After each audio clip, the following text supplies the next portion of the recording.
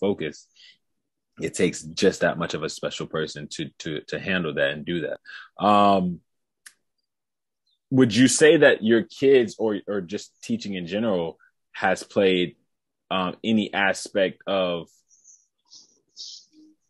has it made you feel more of a burden of being like a mother to those kids? Do you feel like have you adapted this sense of like, man, these are mine just as much as your kids would? I know you're done raising, but I always think of that when I think of teachers, because there's some teachers who literally give their life or have given their lives for their students. But do you feel that way about your kids as well? This connection that is far above just students?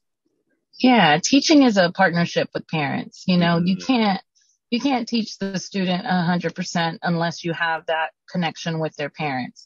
So they know the importance, that teachers play in their kids' lives.